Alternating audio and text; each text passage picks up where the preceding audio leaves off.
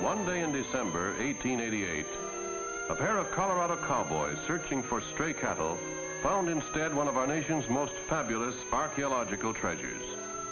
They found a silent city of stone.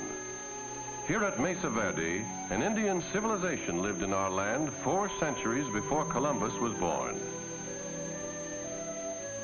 And here, like a pearl of history in its recently opened shell, the city stands today wondrously preserved.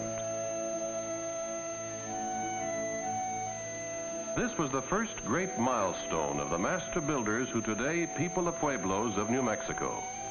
This is their high point of heritage. The Indians who lived in this city were a peaceful people, given to raising corn, weaving baskets, and shaping pottery for their daily needs. And to supplement their diet with fresh-killed game, they hunted the buffalo, hunted him by cornering him in the canyons and destroying him with their spears.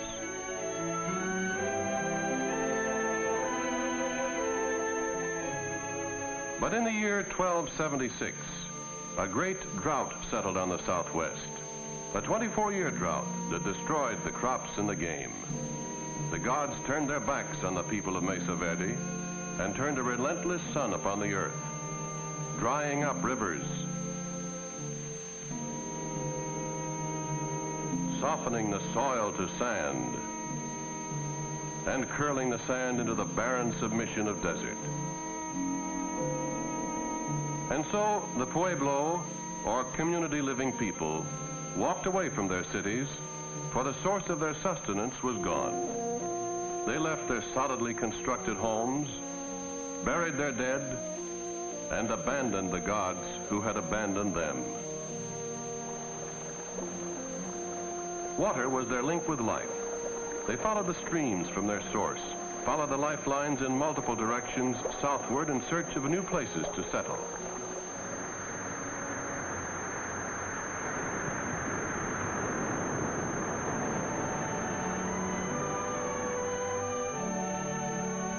And today in the basin of the Rio Grande, some 16 pueblos stand. It was here that most of the Mesa Verde people came, and they built no finer testimony to their heritage as master builders than the exquisite Pueblo of Taos.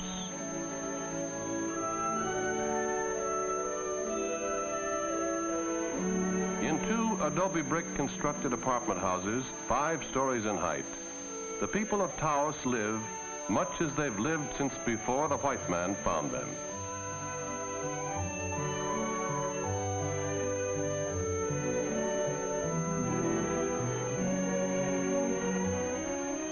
They are still a peaceful people, and at Taos particularly, they cling to the old ways with a fierce determination, believing that if their traditions die, their strength and dignity will die with them.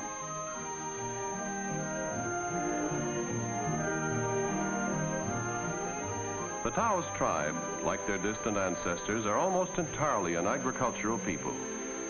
By irrigation, they raise the staples of the Southwest: corn, beans, and alfalfa.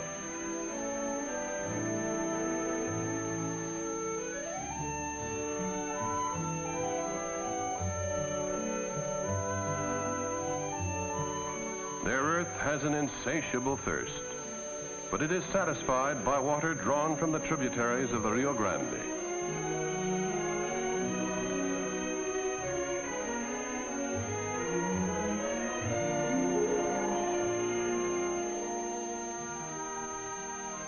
And thus do their crops thrive, and the people, by their skill and labor, manage to live without surrendering to the civilization that surrounds them.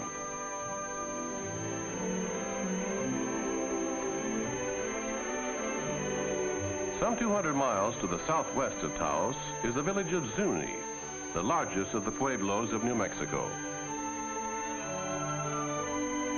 Its Oya girls, or water bearers, are paintings come to life, singularly colorful and endowed with a graceful carriage unequaled in the white man's world.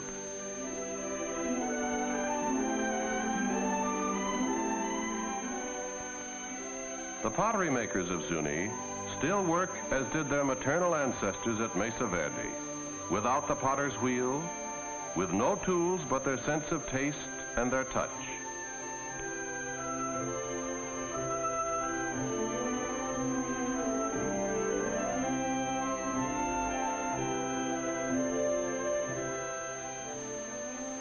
But in the past 25 years, something has happened to revolutionize life at Zuni. The tribe has achieved a worldwide renown as makers of jewelry. And in nearly every house in the Pueblo, the people are at work with modern equipment, but always utilizing indigenous Pueblo designs.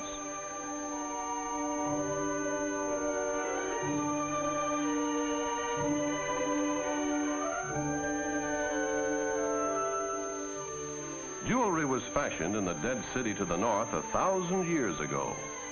And then, as now, the people worked with turquoise. No Indian can resist its subtle shades of green and blue, its serene, poetic qualities, its delicacy of mood, and its timeless durability. Yes, jewelry making is a product of the Pueblo heritage, but in the Zuni of today, it has become a priceless art and $1 million industry. This covered wagon is unique among the traditional pieces. All turquoise and silver, it contains old golds.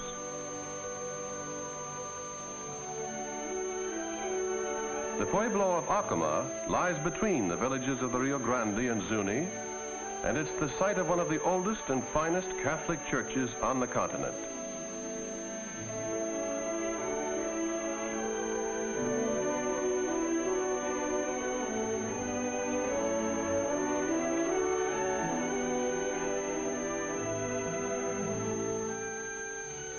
Here on their impregnable rock, the Acomas have built a village that has stood for centuries, and in their isolation, they too have kept much of their past alive. Like all the Pueblo peoples, they make pottery to carry and store water and to sell to tourists, but none decorate their work with more intricate and aesthetically satisfying designs.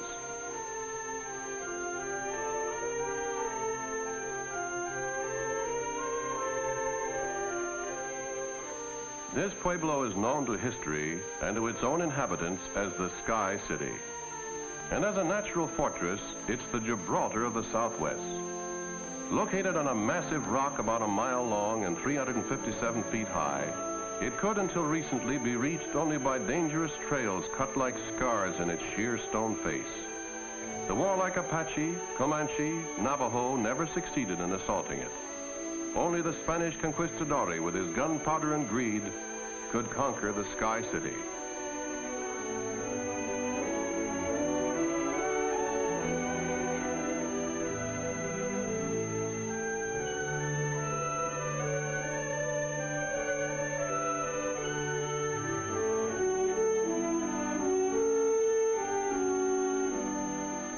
New Mexico is called the land of enchantment, and justly so.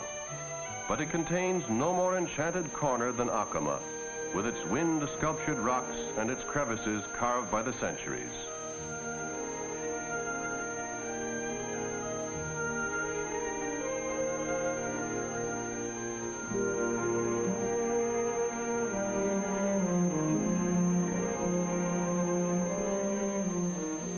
This great sandstone pit is used by the people as a basin to catch and hold the rainwater.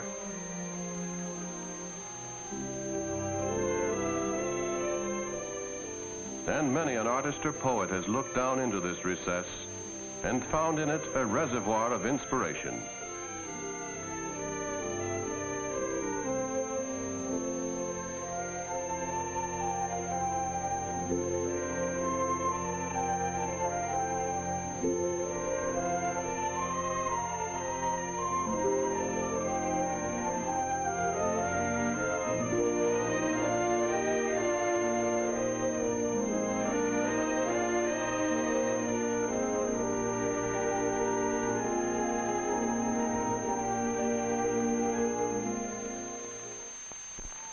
At Santa Fe, traditional capital of New Mexico, one learns that the Pueblo heritage is not the exclusive property of the past. home of historic sites, of solemn, massive cathedrals, of the famous adobe architecture of the Southwest, Santa Fe is also the home of a fine, modern government school for Indian youth.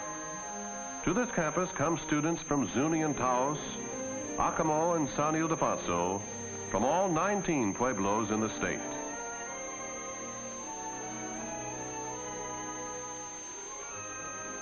And here, under an enlightened program offered by the United States Office of Indian Affairs, they are taught how to put their heritage to work, how to carry the art of jewelry making further than it has traveled in 1,000 years.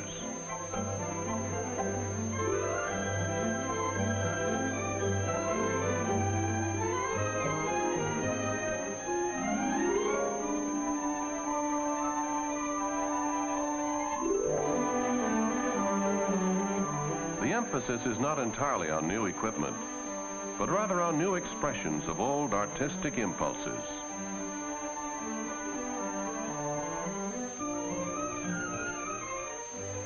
Tremendous strides are being made in the field of fine arts.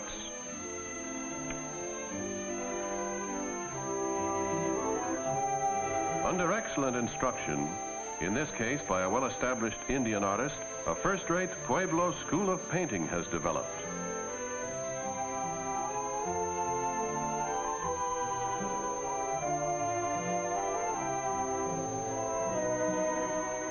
Pueblo painting is characterized by its grace and design. It is often flat and formalized, and yet it throbs with vitality, with humor, and with a deep reverence for nature.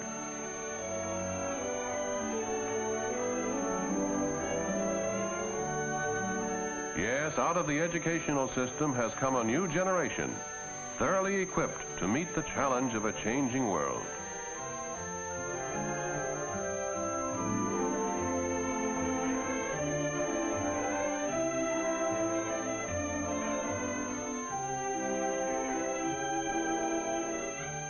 At Taos, Tony Reyna, college background, progressive, cultured, and a connoisseur of the arts, is rendering his people a great service by promoting the works of outstanding Indian painters.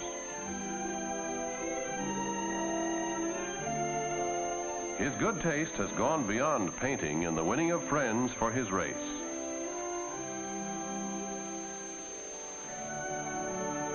In the development of a new and progressive generation, an even greater influence than the schools was World War II. At Zuni, as in many other pueblos, veterans have gone to school under the GI Bill of Rights. These young men, exposed for 4 years to other parts of the nation and the world, are studying modern methods of farming and living.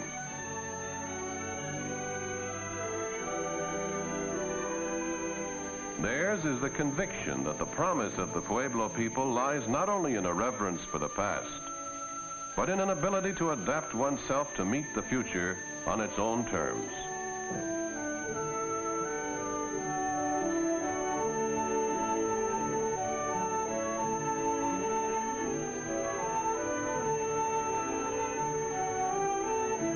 This man drove a tank in Normandy. Today it's a tractor at Zuni. His eyes are on tomorrow. But once each year, all eyes in the Pueblo world turn toward Gallup, New Mexico, in the heart of the Indian country.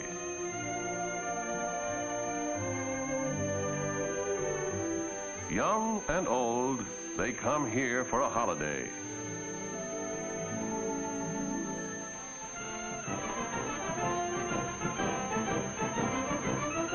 In mid-August, there occurs in this normally quiet little town the greatest remaining primitive spectacle in America. It's the Indians who make it what it is, the first Americans celebrating a birthday party. They come to have fun, to mingle with other tribes, to display their costumes and talents, to lay before the white man the glory of their past.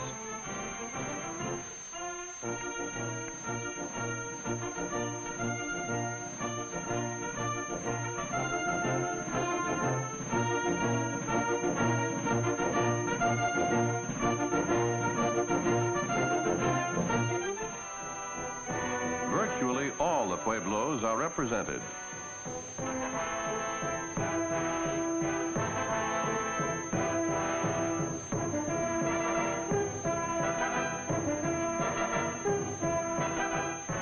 Then they are joined by other tribes, the Cheyenne.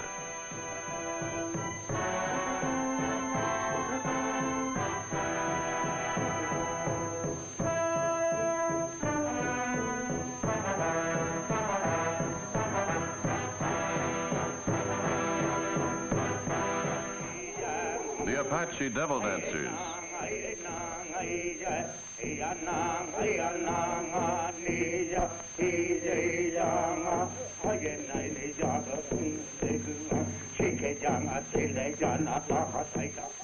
The ancient enemy, the Navajo.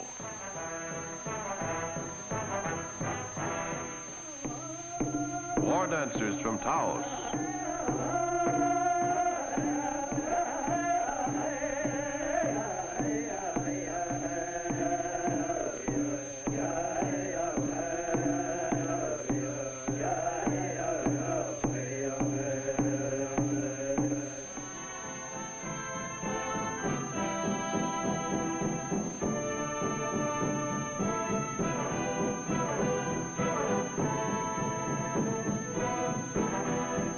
Pueblo Eagle Dancers, a rich prize if you can hit the right exposure, but who knows what to focus on first.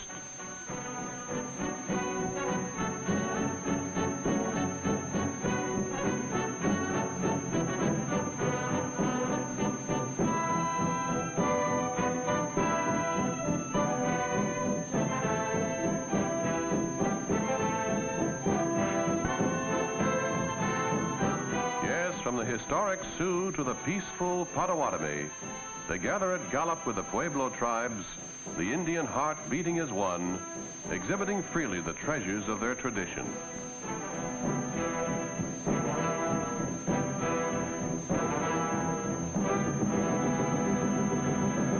Between their scheduled performances, the dancers can be found on the hills about the town. Why do the Pueblo people dance? Because in this way they pray, and even as their dance is perfect, so shall it please the gods. Thus it is here on the hills, and so is it once in the silent city of stone.